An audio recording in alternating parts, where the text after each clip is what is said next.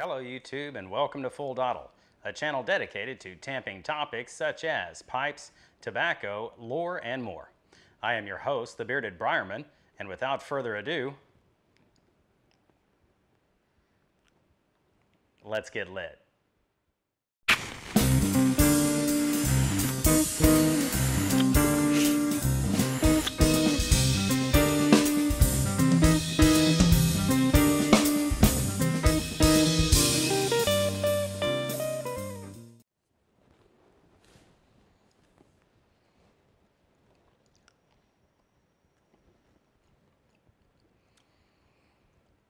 Welcome back everyone, and on this episode of Full Dottle, I'm going to be giving my full review of Cornell Diehl's Riverboat Gambler. Little housekeeping, I am smoking my 7LE673KS Rusticated Fantasia.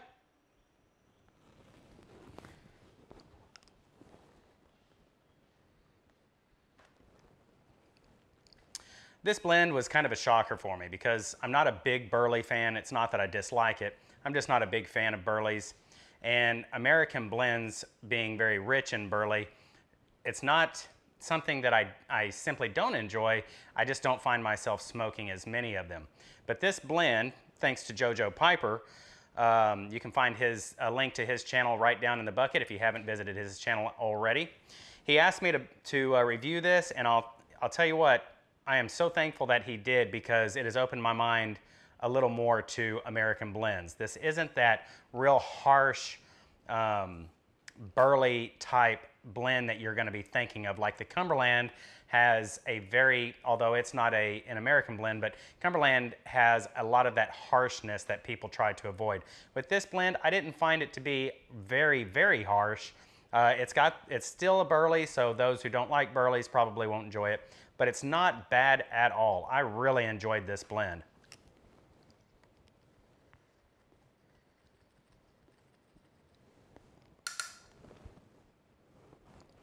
Also, as I smoked it, I noticed that that grassiness, that light grassy and citrusy flavor that I was getting from it were different than what a Virginia would give me. And so it was kind of complexing to me. I also started noticing a flavor that I am a big fan of, and I couldn't put my finger on it. So I contacted Jeremy Reeves over at Cornell Diehl. He emailed me back and confirmed my suspicions.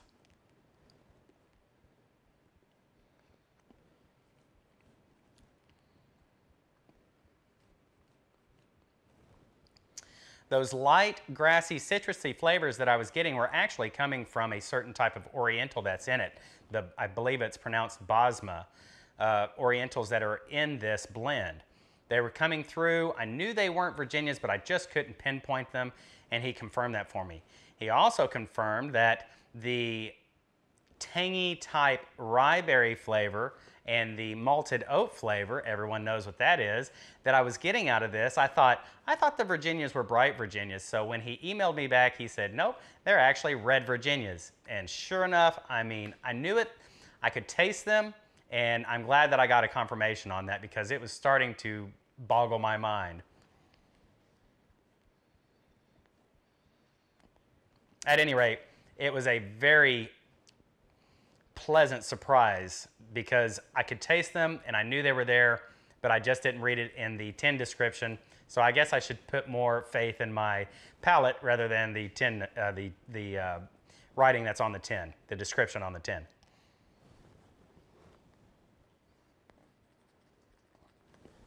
All right, so let's dive in.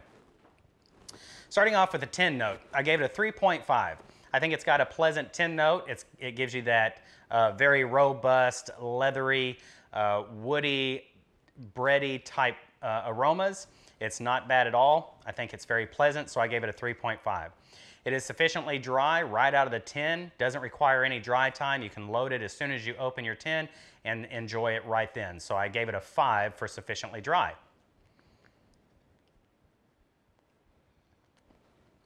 I'm also going to change up just a little bit on my rating form that I use here. Used to, I would have just simply pleasant fruit from the blend. But in a blend like this, like an American blend, you're not going to get a lot of fruit.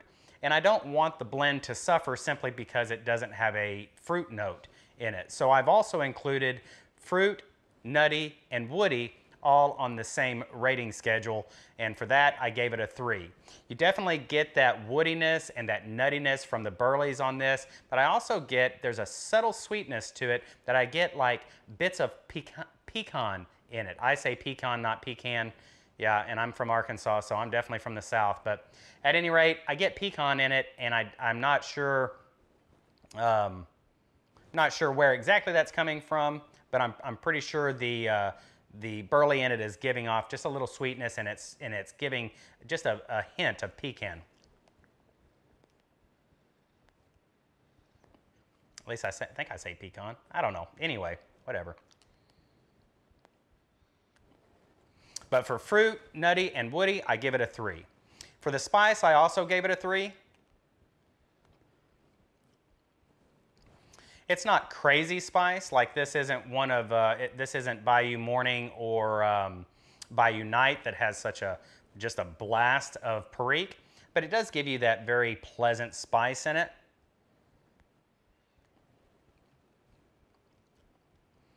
Not quite enough to give you the dark fruits from the perique,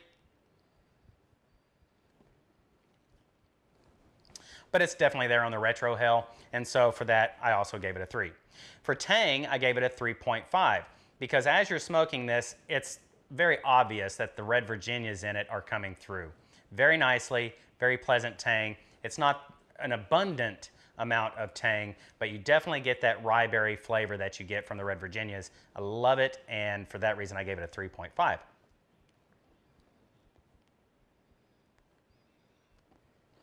For the sweetness, it's really right in the middle of the road at a 2.5.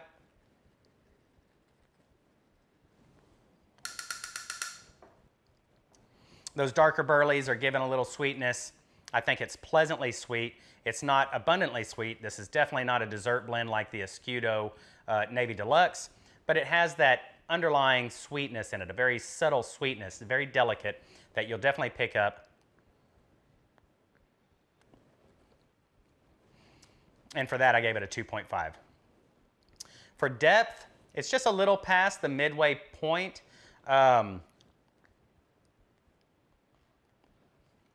I really think the Orientals could be a little more vibrant, and I also think that the Perique could be a little more vibrant. And so the complexity suffered just a little bit. You're not going to get so many layers out of this. You're going to get a very robust, earthy, nutty, woody type American blend that's not as harsh as you might imagine an American blend to be. And so for that, I gave complexity a 3.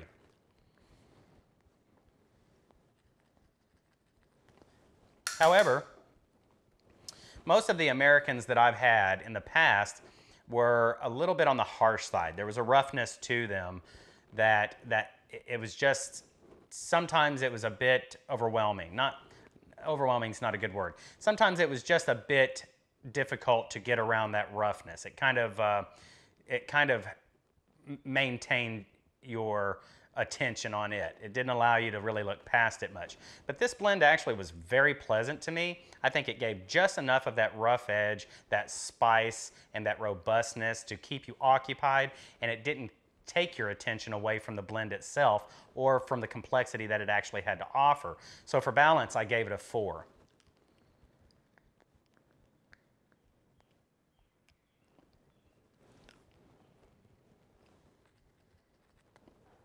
For smoothness, I gave this blend a 2.5.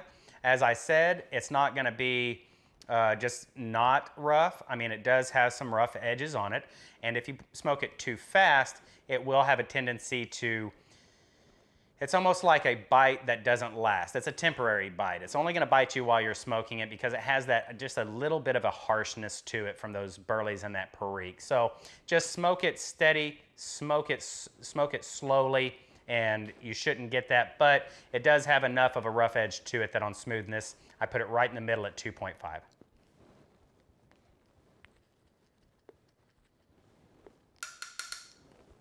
And obviously for me, the high point of this bowl is those red Virginias coming through. I love the flavor profile of a red Virginia.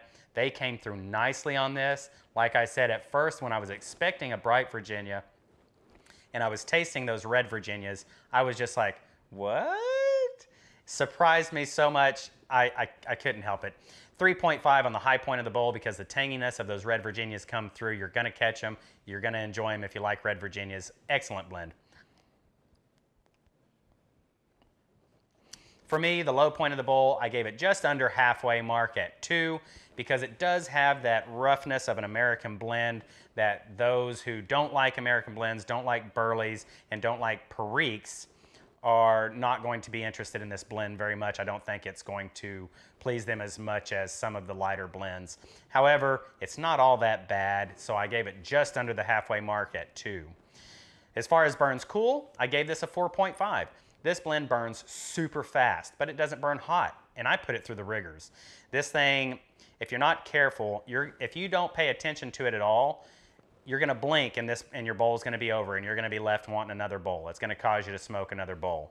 Because number one, it's that good, it deserves another smoke, but number two, it burns so fast that you're going to be left at the end of your bowl and not even realize you've gotten there. So take your time with it, stay present with it, and just try to actually bring yourself into what you're doing. Take the time to make it a contemplative smoke. Think about what you're smoking, really dive into it and digest it and just take it apart. It's a great blend, I think, so really enjoy it. But it does burn fast, but it burns cool. I didn't have the tendency to bite me, and it didn't have the tendency to make my pipe heat up super hot, so for that I gave it a 4.5. All said and done, this blend gets a 43 out of 65, which puts it at a 67% recommendation rate. To me, I think if you enjoy those more robust type tobacco varietals out there, you're really gonna enjoy this. It's not very harsh. The last one I did with the Cumberland was a pretty harsh blend. This is not like that. It's gonna give you just enough of that rough tongue feel that it's going to satisfy those that have that type of an itch. It's also something that I think would be excellent after a meal. It can be a quick smoke. I found myself when my daughter was here and I didn't want to sit down and have like Escudo Navy Deluxe is a very long burn. It lasts forever. Bayou Morning Flake, a very long smoke. It wasn't like that. This one, if you wanted it to and didn't take your time, if you just smoked it like you normally would, it can easily give you a really quick 25-30 minute smoke, and that's in my 673. So keep that in mind when you're smoking it. Enjoy it, slow down, take your time with it. If you enjoy an American blend, 67%, that's pretty good in my opinion for an American blend. I would suggest it to even somebody who is a moderate smoker. So y'all enjoy it. That's going to do it for this episode of Full Dottle. I hope you enjoyed it. If you did, give me a thumbs up. Let me know how you feel about it down in the comments section. And until next time we see each other, I bid you farewell and happy piping. Goodbye, everyone. Don't forget to enlist in the Full Dottle platoon. It's easy. Just click the subscribe button. Also, hit the bell icon to be notified as soon as I upload the next episode.